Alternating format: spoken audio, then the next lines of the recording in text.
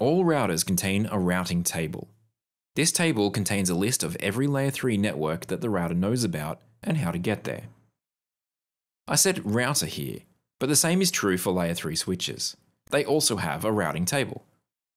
From now on, if I ever say router, you can assume the same is true for a layer 3 switch unless I tell you otherwise.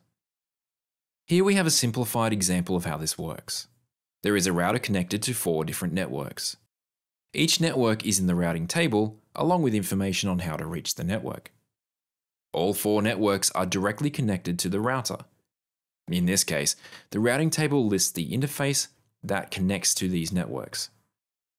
Soon, we'll see that not all networks connect directly to the router. Even so, they still appear in the routing table. The key point here is that the routing table provides signposts.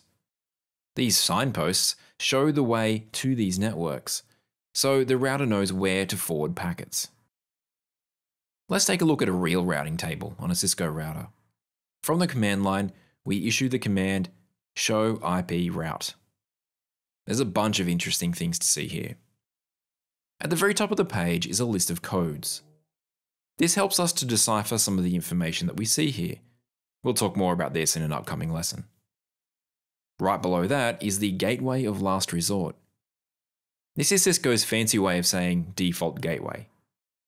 Why does a router need a default gateway? This is so it can find a way to other networks that it doesn't already know about. For example, imagine that you want to manage this router over the internet using SSH. The router needs to send SSH packets back across the internet to your workstation. The router won't know all the details of the path through the internet, but it will have a default gateway, which is like a signpost pointing the way. Right now, we're interested in this main section. Each line represents a route to a network. For example, we see the networks that are directly connected to the router. You'll also notice that these use CIDR notation. Notice that our directly connected routes are organized as part of the 10.0.0.0/8 network. This is something that Cisco and some other vendors do. Think of these as large networks that the router has divided into smaller networks. 10.0.0.0/8 is the main network, and the networks listed beneath are subnetworks, or subnets. These are the actual routes we're interested in.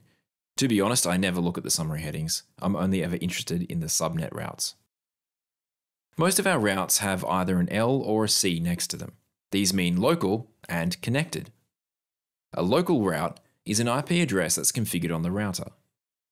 Notice that these have a /32 subnet mask as it's referring to a specific IP address.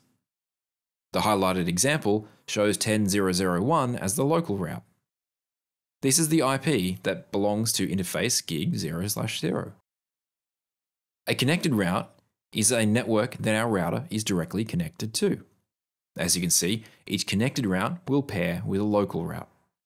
Connected routes also list the interface that connects to the network. Some of our routes are not connected to this router. Look at 10.250.0.0/16 for example. The S code, over on the left, means it's a static route. Also, it doesn't have an interface listed.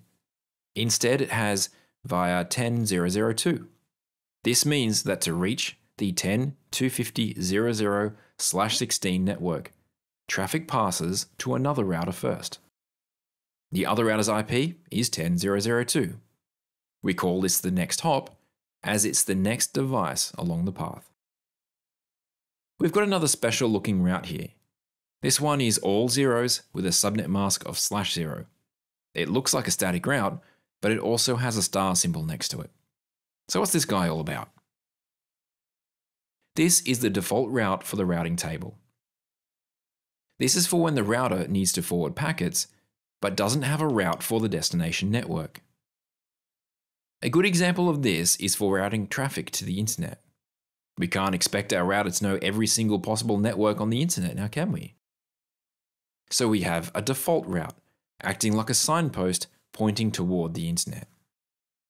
While internet access is the main reason to have default routes, there are some others too, and we'll take a look at some of those in the next lesson. Why don't we try adding a new route now? We're adding this route manually, so it's called a static route. We'll look at dynamic routes in a later lesson. Let's break down what this command did.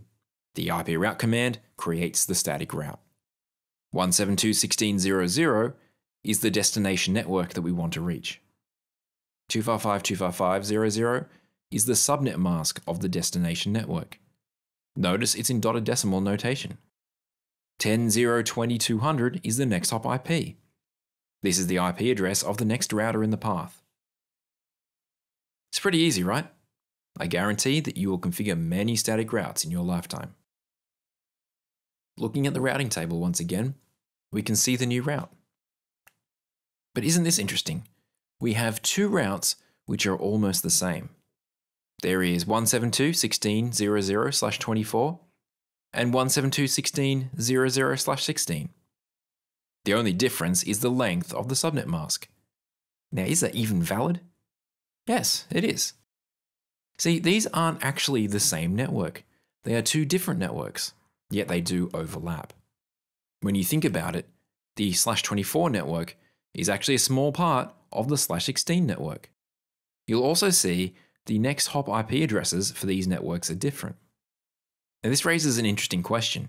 If our router wanted to forward a packet to, say, 172.16.0.22, which next hop would it use? This brings us to the next key point. The longest match always wins.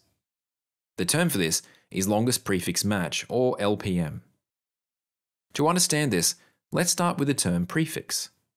The prefix is another term for the network part under the IP address. As we discussed earlier, the subnet mask determines which part of the IP is the network part. So the length of the subnet mask determines the length of the prefix. In our examples, we have a 24-bit prefix and a 16-bit prefix. Which one's longer?